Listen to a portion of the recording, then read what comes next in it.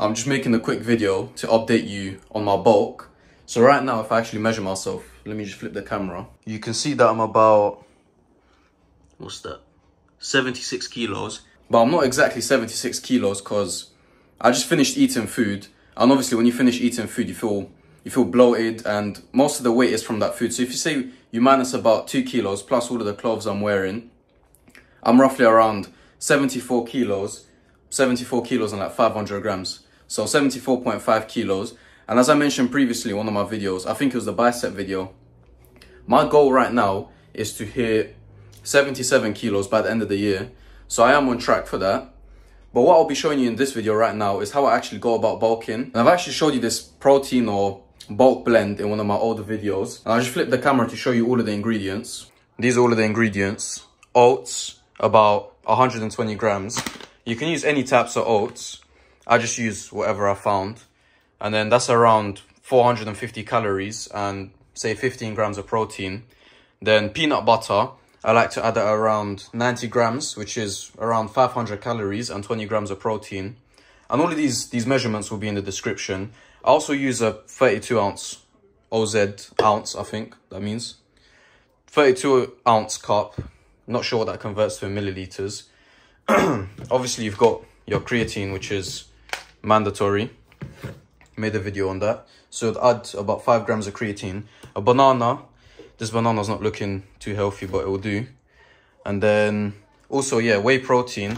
You can also use any type of whey protein. I'd recommend something plain, like vanilla, because you don't want the flavors interfering too much, and you want it to actually taste good.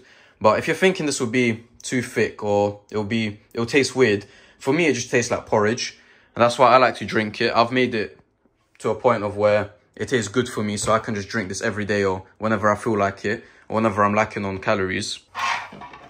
And obviously you want a measuring scale to weigh all of the ingredients up to what this sheet of paper shows you here. Now, you can see how I've calculated this with water or with full fat milk. I personally use water because milk is estrogenic.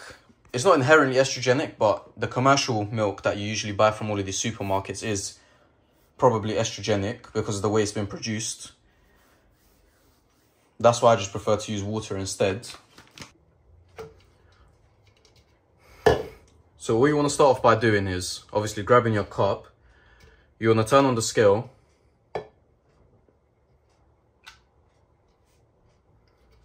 And then you just place your cup on the scale. And you can see how the weight of the cup is being displayed. Obviously you don't want that to be included, so you just click the 0 out. And that basically ignores the weight of the cup. You want to add 120 grams of oats. So you just open the oats bag.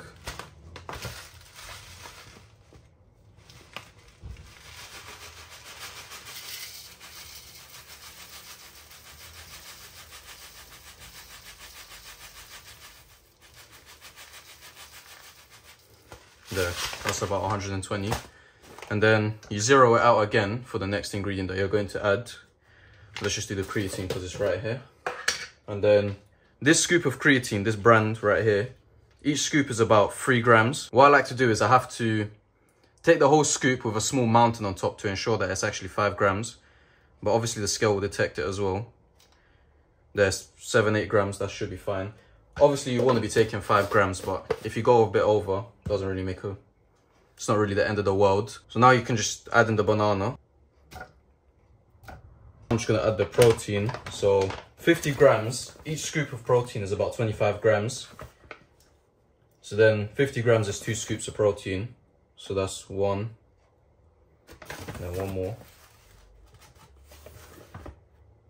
2.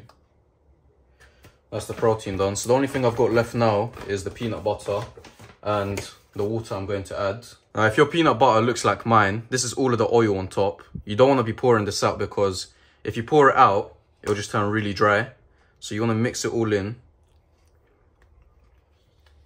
Now you want to 0 this out again. And obviously you can use any type of peanut butter. So as I said here, it shows, or what I've written down at least is 90 grams. So I should be able to put that in. It went a bit over to 100 grams, but doesn't matter. Extra calories, extra protein, I guess. So now what we want to do is you want to add all of the water, zero it out again. Now if you didn't know, milliliters, so the way you measure liquid, and grams are actually equal. So I didn't actually know this, but you want to add 300 mils.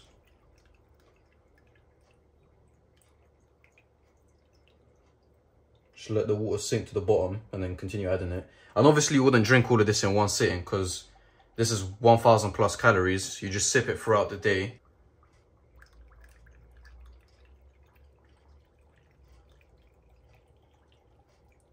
That's basically 300 mils on the dot.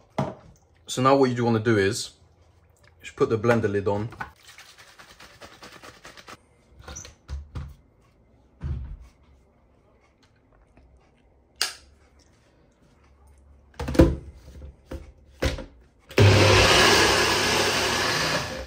That should be enough. Let it sit for a while. Now when you take off the lid, you don't want to waste too much of the blend on the rotors. So you just let it sit like this. Just let it balance so all of it can drip out for about, I don't know, maybe a couple minutes. But as I mentioned previously, you don't want to be having this every day. Or have it, you can have it every day if you want, depending on what your bulking goals are. I just prefer to have it every other day, for example, because I'm not on a heavy bulk. I've still got 2-3 months to actually gain the 2.5 kilos I'm looking to gain. So I'm in no rush because I'm on track. But let me just give it a quick taste test.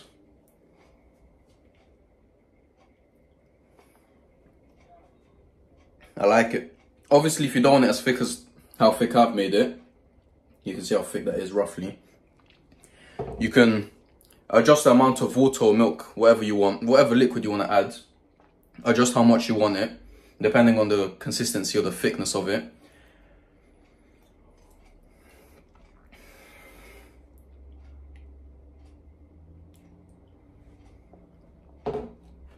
But I hope this video helped. Make sure you like and subscribe, and chat to you later.